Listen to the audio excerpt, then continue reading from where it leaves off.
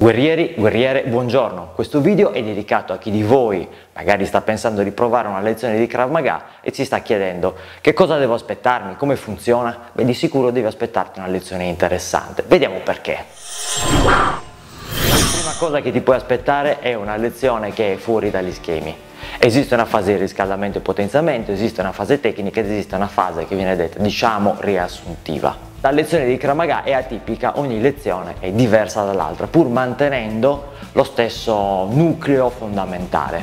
Esiste una fase di riscaldamento, che è una fase di riscaldamento e attivazione, quindi non solo riscaldamento fisico, ma anche attivazione mentale. Esiste una fase di potenziamento, che richiama quelli che poi sono i movimenti che servono per la fase tecnica, così si prendono due piccioni con una fava e l'atleta già preapprende i movimenti che gli serviranno poi per le tecniche, ed esiste una fase di, diciamo, riassuntiva, all'interno della quale le stesse tecniche vengono messe a prova in un contesto dinamico e non collaborativo, e in cui chiaramente si stimolano diversi skill, non solo quello che è lo skill tecnico, ma anche una serie di skill tattici e di consapevolezza dell'ambiente, piuttosto importanti.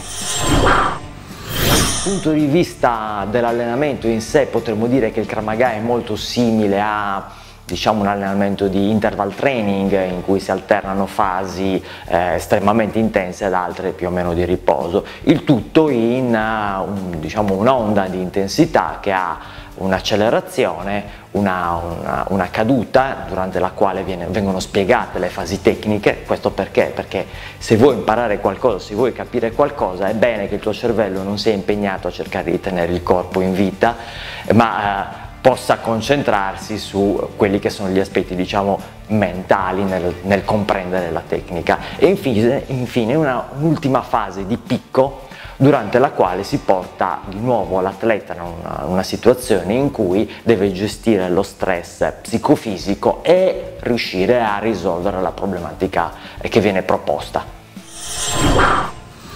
E di conseguenza devi aspettarti sicuramente dei dolori l'indomani, qualche indolenzimento muscolare, anche se fai già attività. Il Krav Maga è un tipo di disciplina che attiva molto il fisico sotto diversi aspetti, si usa tutto il corpo nel Krav Maga e si usano tutti i movimenti, per cui anche se fai una determinata disciplina è possibile che andiamo a toccare qualche muscolo che tu non usi da tempo o che non sapevi nemmeno esistesse.